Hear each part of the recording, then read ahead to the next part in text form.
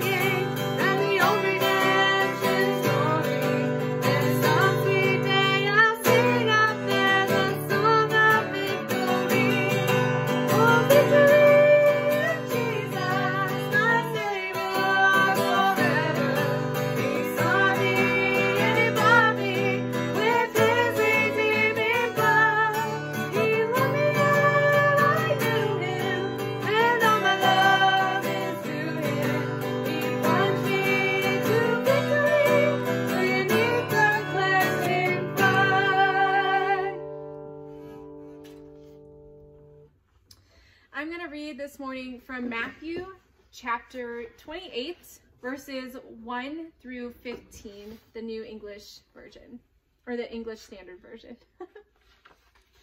Now after the Sabbath, toward the dawn of the first day of the week, Mary Magdalene and the other Mary went to see the tomb. And behold, there was an earthquake, for an angel of the Lord descended from heaven and came and rolled back the stone and sat on it. His appearance was like lightning, and his clothes were white as snow. And for fear of him, the guards trembled and became like dead men. But the angel said to the women, "Do not be afraid, for I know that you seek Jesus, who was crucified. He is not here, for he is risen, as he had said. Come, see the place where he lay. Then go quickly and tell his disciples that he is risen from the dead, and behold, he is going before you to Galilee, and there you will see him. See, I have told you." So they departed quickly from the tomb with fear and great joy, and ran to tell his disciples. And behold, Jesus met them there, and said, "Greetings." And they came up and took hold of his feet and worshipped him. Then Jesus said to them, "Do not be afraid. Go and tell my brothers to go to Galilee, and there they will see me." While they were going, behold, some of the guards went into the city and told the chief priests all that had taken place.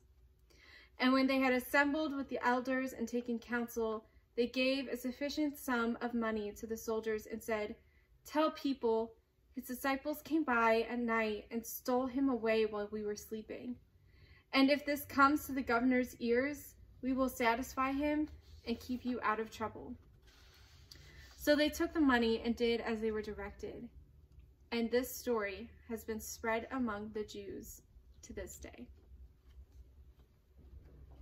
So today we're just going to have a short devotional thought here, and then you can go about some breakfast or something between now and our Easter service. But that morning, nobody expected what they had. The guards expected the tomb to stay closed. They expected that stone to stay right there. The women had expected the worst. They expected to see their best friend dead. And that was the worst. They were certain they'd be going through the rituals that you perform for the dead people. They had all the things with them to take care of that decaying body. They were certain they were going to see the decaying body of Jesus. They were certain of what they were going to see, and they were despairing. They were in sorrow. But this Lenten season, we've been talking about embracing the uncertainties. When the women went to the tomb, they were met with uncertainty.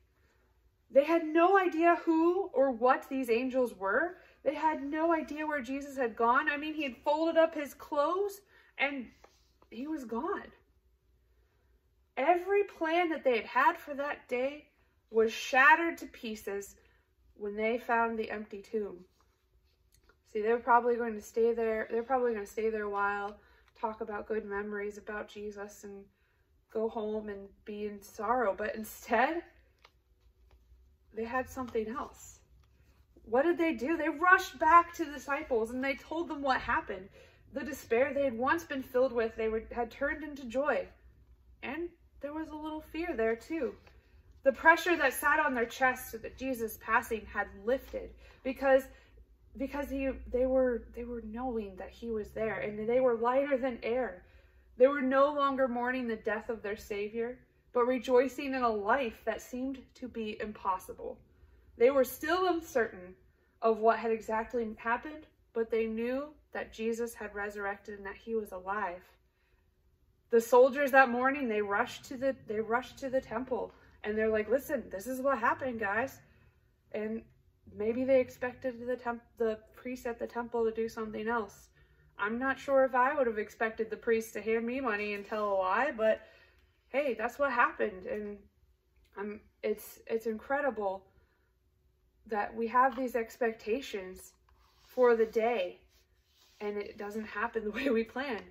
I expected this morning to wake up early, to go get my biscuits and gravy on and get ready and go pick up people, and, you know, instead of staring at a camera, staring into a room full of all of my friends, but I'm not. And I don't know what you're doing right now, and that's okay. Because today, Easter doesn't matter if it's happening in a church. Easter doesn't matter if it's happening in church. And I saw this on Facebook today. It doesn't matter if the church is empty on Easter Sunday because the tomb was empty too. So I thought that was quite clever. But this morning, we're not going to worry about where we are celebrating. We're going to celebrate with the women.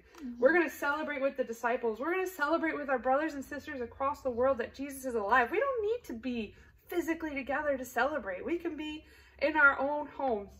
And when you're finished with this video, because it's almost over, you can certainly go straight on to the Easter service. It'll be uploaded. It's already there.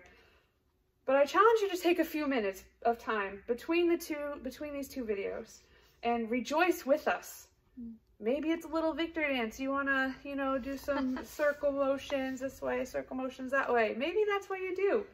Maybe it's lifting your hands to the Lord and praising God and singing loudly and singing for victory in Jesus. I get a little country when I sing that song, but it brings a lot of memories and goodness to me. Maybe neither of those things are what you do. Maybe it's just reverent prayer that you need. And so you bow your head and you have some reverent prayer. Maybe you journal your prayers, or maybe you go outside and just breathe some fresh air and just be thankful and celebrate that God is alive. However you wish to celebrate, I encourage you to do so. Jesus is alive. He is risen. He is risen indeed.